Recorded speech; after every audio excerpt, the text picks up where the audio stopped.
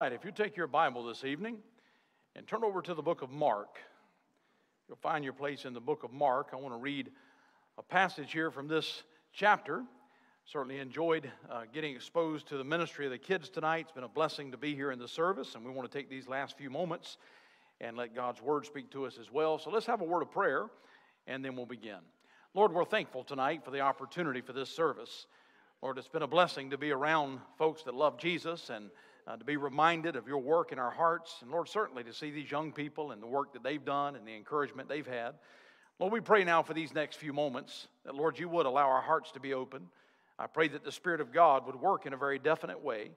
Though for 2,000 years, preachers have been getting up, sharing God's word, helping folks be challenged with the gospel and causing believers to grow. Lord, this time is just as important as any time ever that we've opened the word of God. So I pray that you'd speak to us in Jesus' name. Amen. In Mark chapter 11, if you'll notice down in verse 15, and the Bible says they come to Jerusalem, and Jesus went into the temple and began to cast out them that sold and bought in the temple, and overthrew the tables of the money changers and the seats of them that sold doves, and would not suffer that any man should carry any vessel through the temple. He taught, saying unto them, Is it not written, My house shall be called of all nations the house of prayer, but you have made it a den of thieves? The scribes and the chief priests heard it and sought how they might destroy him, for they feared him, because all the people was astonished at his doctrine. Now, of course, the Lord Jesus had many times denounced the religion of the Pharisees. But he did tell the people in chapter 23 of the book of Matthew, he said, these Pharisees sit in Moses' seat. So whatever they bid you, observe. That is, they are going to tell you some things that Moses said, which was God's word. And he said, if they tell you what the Bible said, yes, observe that. It says, but they say and they do not. Now, Jesus here goes to a place where they believe they control, but it just so happens to be a temple. The temple, of course, built by Herod, but it was a place where the Judaism religion took place, and they were going there to sacrifice to Jehovah God. Now, Jesus got there and recognized that it was not at all, though it was part of the system of the Old Testament worship, it was not at all what it ought to be, and he did not ask the permission of the Pharisees. He went in and began to overthrow the tables of the money changers.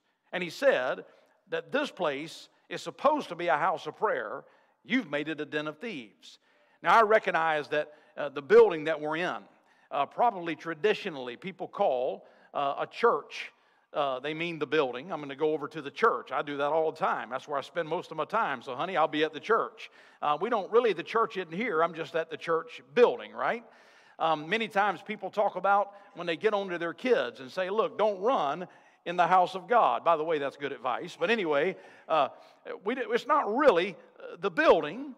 We understand that. It's the place where we meet. But in a real way, God did tell Solomon, he said, look, when you pray from this place and you're away from Jerusalem and you look back, there was much typology involved. And of course, that temple had been destroyed and another built. But that temple, of course, God had used it as a physical place to represent his dwelling place as an object lesson. And so it did mean something here. In a real sense, it was the house of God. But you know, today, though we should respect the building that we meet in, though we do show reverence, we do take means to say, look, this is a place where we show respect because we meet with the Lord. We know this building, none of them are the house of God. The house of God is this body. It is where the Lord Jesus resides. It is where the Holy Spirit is. And yet when we see this picture, we see Jesus coming in and he's turning over the tables of the money changers. It reminds me that there might be some tables that need to be overturned when it comes to this temple. There might be some similarities because certainly it was important. Jesus was bothered.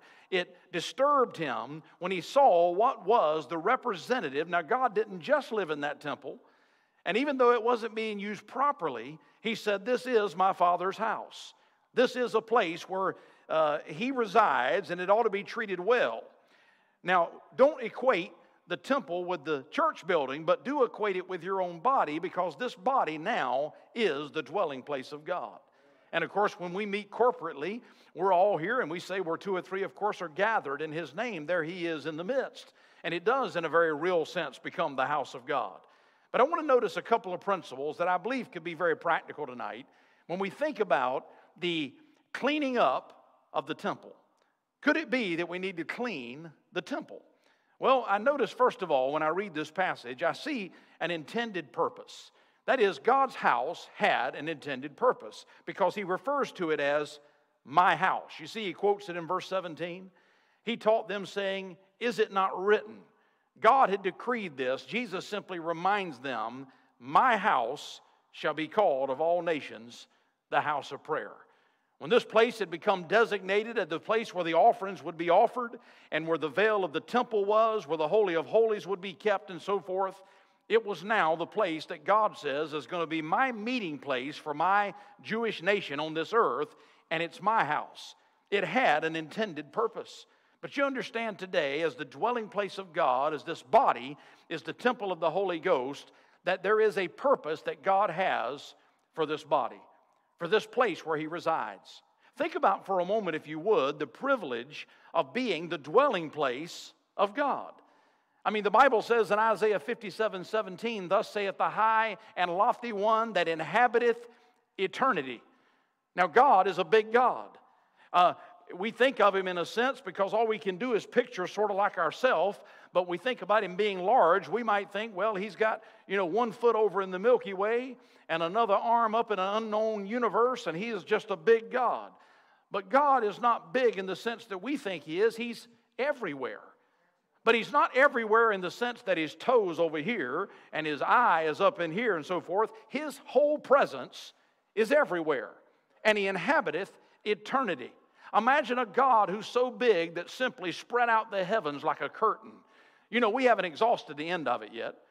I mean, we kind of think we're smart, and we've looked with telescopes and sent out all kinds of things out in space, probes and so forth. At least they say they have. I didn't see it fly over, but they claim it's out there. They say we've gone all the way to Pluto and Mickey Mouse and every other place that there is out there, and we think we haven't exhausted it all. They'll look and say that star is 969.4 billion miles away. Of course, we just take their word for it, right? But some kind of mathematical calculation, and they think, but there's a bunch of those out there. You know what the Bible says? It says he spread out the heavens like you spread out a curtain. That wasn't all he had. It didn't exhaust God. He says the nations are like the dust of a balance. You think about all the important nations, the Roman Empire, Babylonian Empire, the United States for that matter, all the great nations of men and so forth. God says when it comes to a little balance, where we're going to see how much something weighs, we wouldn't even bother cleaning the dust off of it. We wouldn't pick a point over that. That's what the nations are in front of God. Now, a God that big has chosen to come live in the heart of a believer. How much of him lives there? All of him. I mean, God lives in you. You have an intended purpose to be the dwelling place of God. Now, the idea behind that, of course, is God sees fit to fellowship with man. Now, I don't limit him by doing that. He's in me, but he's also in other places.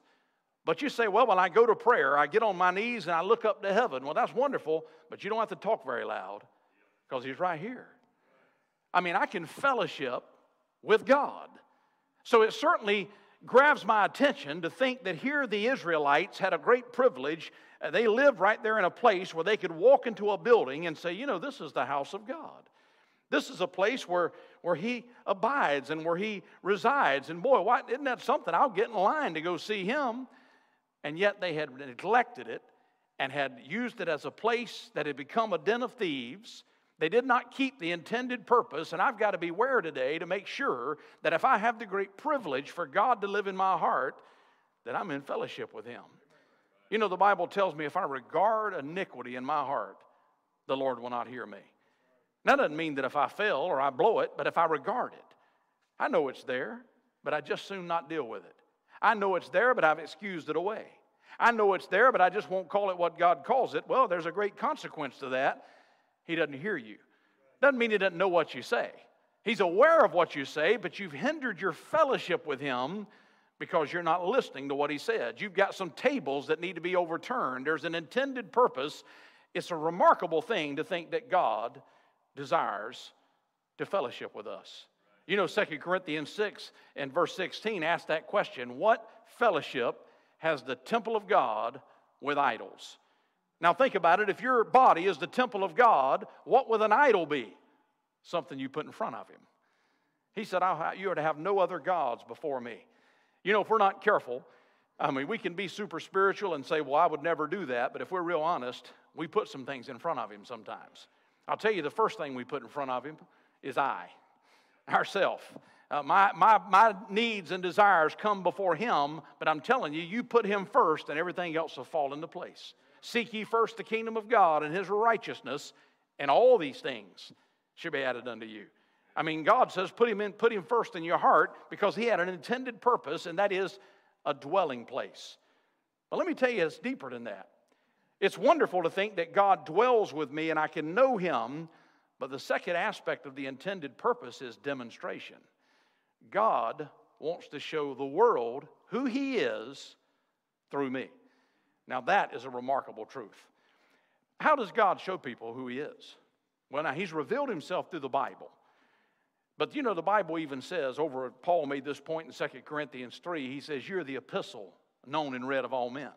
There's some people that never opened this Bible written with words, and you're the only Bible they ever read. What if the only way anybody ever knew anything about God, a heathen comes into Jerusalem, they walk in and they say, whoa, this is the house of God. And they see these people cheating folks out of their money, charging too much and pocketing part of it. Oh, you got to offer sacrifices to be able to please God. But by the way, I've got them for sale here for you at an exorbitant price. That was an awful representation to the heathen about God. But you know, God lives in us. How well do we represent him? You ever been in a grocery store? And I think all of us can relate to this to some extent, so I got to be careful because we could probably relate. But you ever been in and a kid was just throwing a fit in the grocery store or a restaurant? Now, I'll grant you, I've had to deal with my family throwing a fit in the grocery store. I told Elizabeth, you can't do that in here. But no, sure, we've all had our kids to do that. But how do you respond to them? Okay, you see them sometimes, they reason with the kid. They try to give them anything they can to make them hush. Some of them just ignore them. Just keep right, and that kid just screams their head off. They go down the cereal aisle, they're screaming. They come back up through the sodas, and they're still screaming. And they go around the produce aisle, and they're screaming. And you want to go help that parent, right? You got some advice. You like to come. So when they do this, and you can sense maybe the parent's indifference, you maybe look at it and say, man, they just need some help. I've literally seen the parent say, now son, be quiet. And the kid reach up and whack their parent. Okay, let me tell you, I've got an idea. Yes, that kid's got a problem. But I have to admit to you, I've got an opinion about the parent. Now, you know, we're God's children.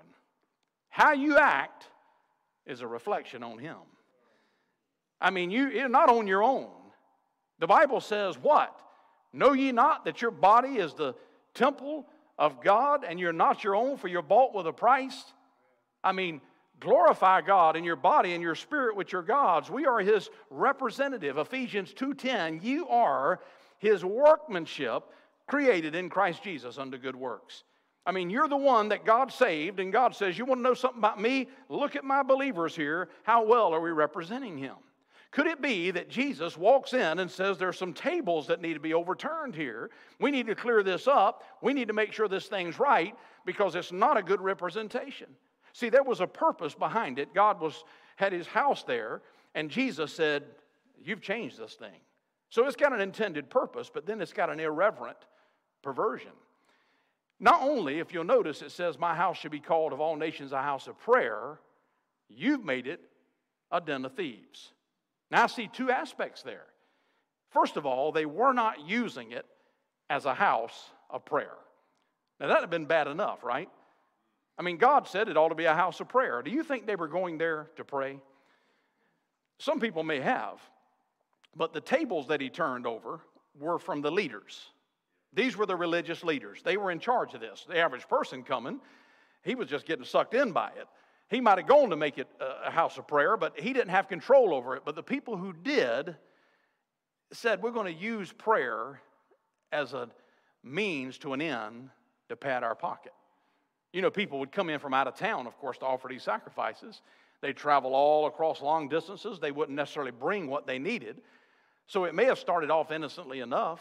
They may have said, well, people are coming. They don't have their sheep and they don't have their doves and so forth. So we'll make it available and we'll sell it to them, and then they'll have something to offer sacrifices. It would have been legitimate for them to replace their cost and be able to make it available. If they were the religious leaders, they probably should have sold it to them just at their cost so it could be accomplished. But of course they weren't going to do that. These men were known for being devouring widows' houses and making money. I mean, imagine they're saying, you know, we're selling these things, and they have no choice. They got to buy them, so we can charge anything we want to charge. So they would come in and maybe have some money, foreign currency or whatever it be. Well, you know, we'll just make a business here. We'll also change your money for you. We'll be glad to give you some of this and change it. Now, you know, at a fee, of course. Of course, we'll have an exchange fee. They had turned it into a lucrative business so that people, though they were trying to come, no longer was it a house of prayer, it was a house of merchandise. Now, they had a purpose, but now there's a perversion.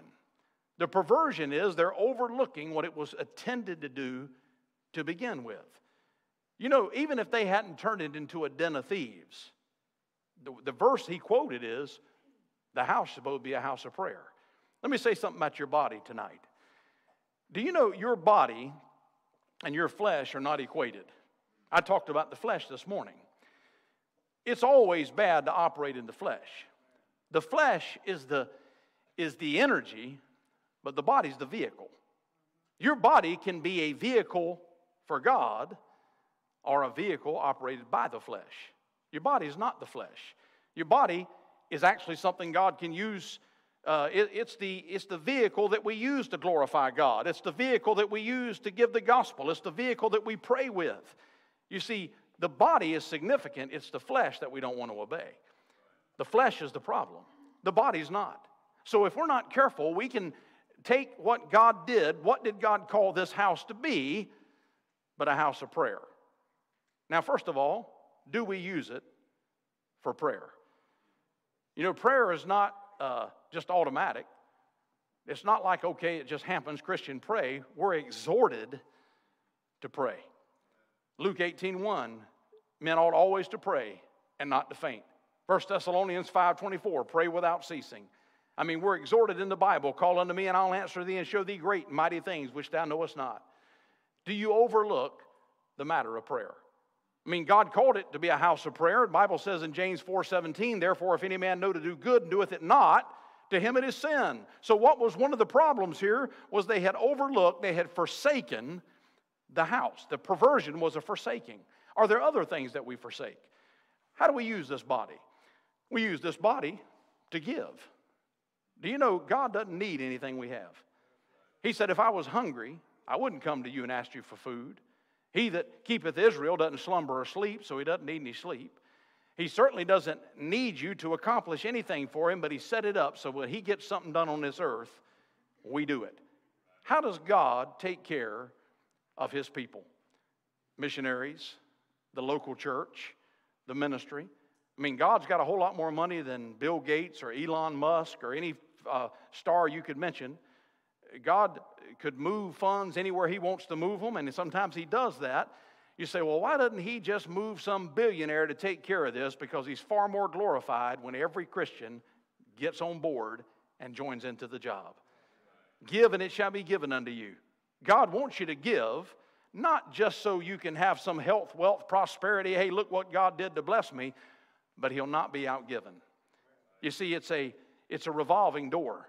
I give, God gives back to me. I give, and God gives back to me. And you don't give it, say, well, he's going to give me a lot more, and that's a big interest that's better than the stock market, though it might be. The fact is, you give with no strings attached. I'm giving because I'm the vehicle God's going to use to give, and then God says, well, I'm going to keep providing, because he does. That body, you could overlook it, you could forsake it. I can't afford to give. Well, no, but God can. You just make yourself available. You're a steward of the goods that you have, and we could overlook giving. What about, of course, using our mouth for God, telling people about Jesus? Who's going to tell them if we don't tell them? I mean, we are the ones. We are the people. We are the vehicle. This body is going to be used. Listen, I don't just go sit out by a pond and meditate in my spirit and I'm going to transfer the gospel to lost people. Now, I do want to meditate in God's word. The Holy Ghost can empower me, and there is a spiritual work. You know that. But at some point, I've got to use my body to tell people about Jesus. Everybody heard it from a person. The Holy Spirit works through a body. The Bible says, again, the flesh is not, you don't live after the flesh, but the body is used by God. So what do? Romans 12:1. I beseech you, therefore, brethren, by the mercies of God, that you present your body a living sacrifice, holy and acceptable unto God. He wants our body. That's the temple of God. There is a right use, and you know what? You may not have perverted it like a den of thieves. You may feel pretty good to be neutral, but have you submitted it to Him? You see, first of all, there was the forsaking, but then there was the forbidden. It'd been bad enough if they just didn't have a house of prayer, but they turned it into a den of thieves. I mean, that's even worse. It's one thing not to do what they should have done. Now they've done others. So here's what happens. God comes in, looks at this temple. There's some tables in there that need to be overturned. Could there be some forbidden things? This body can be used for great good. We can speak for God. We can be an instrument of testimony. We can praise God. I mean, everything that hath breath should praise the Lord. God gave us breath. We could use it for that. It could be used very positively, but it also could be used very negatively as well. You know, the Bible says the body is not for fornication, but for the Lord. And we know lost people obviously misuse their body. We understand the world has they think, well, this is my body. I can do what I want to with it. Well, that might be. It's yours and the devil's. But if yours is God's, I hope you don't think it's yours. You're bought with a price. You're not your own. It ought to be used the right way. I mean, the body is not for fornication, but for the Lord. The Bible tells us again, this is the will of God, even your sanctification, that you should abstain from fornication, that every man may use his vessel. What's your vessel? That's your body to be used for the Lord. So we got to be careful. Now, fornication, of course, is not the only misuse of the body. God's given me eyes. I could use those eyes for the Lord, or I could use them the wrong way. You know, the Bible tells us, I will set no wicked thing before mine eye. Now, if you live and you ride down the highway, you're going to be exposed to wicked things before your eyes. If you go to the grocery store, you're going to be exposed to wicked things before your eyes. If you listen to a political speech by somebody holding a high office today, you might see a wicked thing before your eyes. It's one thing to see it. It's something else to behold it, to long for it, to be entertained by it. I can use my eyes for God as I'm looking for opportunities, or I could use them to hinder my spiritual life. No doubt the tongue could be used. Isn't it amazing? He says over in James 3, a fountain should not send forth at the same place sweet water and bitter. The same tongue that uses to exalt Jesus can be used to gossip. The same tongue that can be used to tell somebody how to be saved could actually be used in foul language and taking God's name in vain and actually being a terrible testimony for God. I mean, the tongue can be used both ways, right? The eyes can be used both ways. I've got a body, and how it is adorned matters to God. Likewise, women adorn themselves with modest apparel and shamefacedness with sobriety. You know, it doesn't take much today to be more modest than the world, because they really aren't at all. I mean, you ought to have some concern as a Christian to say, how am I representing the Lord with my body and how I dress it? I mean, that's important to God. So could it be that Jesus walks into the heart and says there's some tables here that need to be overturned? Now, he overturned them. In other words, he disrupted it. He wasn't satisfied with it. It needed to move. The temple needed to be cleaned and needed to be turned over. So for a while, probably straighten things out a little bit. I mean, for some point of time, man, this is a lot better. We ain't got all these animals here they're trying to sell and make money. I mean, they might have been afraid to start for a while. So for a while, it got straightened out. You know, I hope our desire today is that we would get it straightened out. But you know, not only do I see here that this thing had a purpose, and then there's a perversion, but I want to take just a moment and think about the purging. How did Jesus purge it? Well, I'm not going to turn you to these passages because we're just about out of time, but the first thing he does, if you look back in your passage that you're in verse 18, or I'm sorry, look at verse 16. He would not suffer that any man should carry any vessel through the temple. So he turned over the tables, he stopped them from walking through, then he taught them. And the scribes and the chief priests heard it and saw how they might destroy him, for they feared him because all the people were astonished at his doctrine. And then notice, if you would, down in verse 27, it says, they come again to Jerusalem, and as he was walking in the temple, there come to him the chief priests and the scribes and the elders, and they say, by what authority doest thou these things, and who gave thee this authority to do these things? You know, the fact is that the purging that took place was, first of all, repeated. I'm not going to take you to John chapter 2, but you know, in John chapter 2, right after he started his ministry, he had already cleansed the temple one time. He came in, made a scourge of small cords this time, and came in and began to wipe out, hey, get out of here, ran people out. I mean, they asked him the same question. Who gave thee this authority? Who told you to do this? Well, the question is, who gave them the authority? You see, this body is God's. It needs to be purged. It was purged early in his ministry, but now we're in chapter 11, and it needs it again. You know, there's two purgings of the temple that we know of. You know why? Because they move right back in there. Now, I hope sometime maybe God's word was preached, or maybe you've been doing your devotions, or maybe the Spirit of God just moved in your heart, or maybe something challenged you and you said, you know what? There's some purging that needs to take place.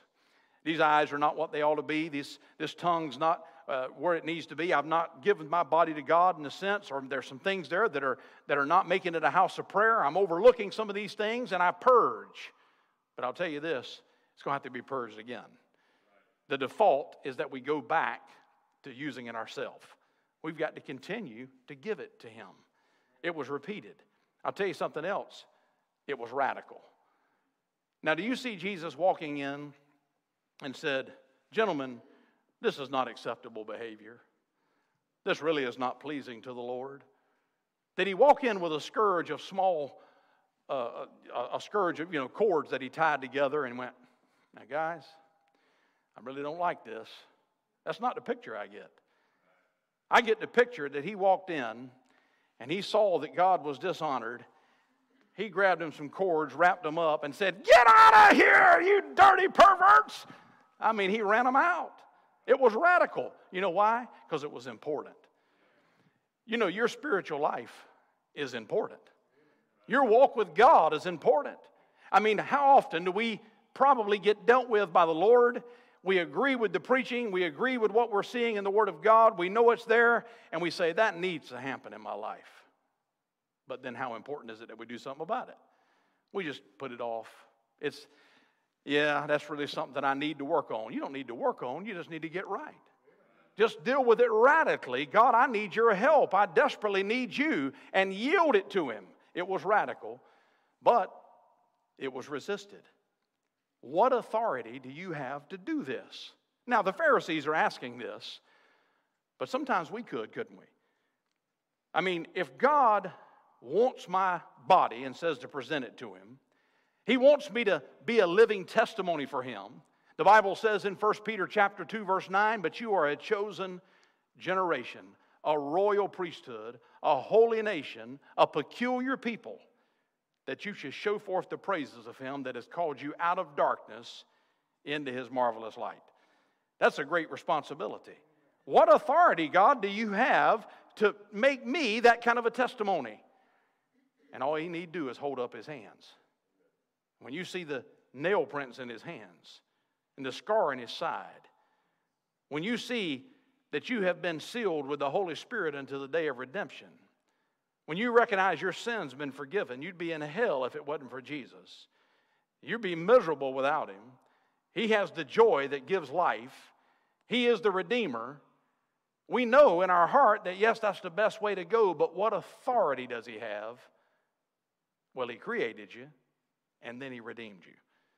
He has bought you twice. He has authority over our body. I pray, God, that we'd have a grace to give it to him. We're out of time, so we're going to stop there tonight. Lord, we're thankful for your word tonight.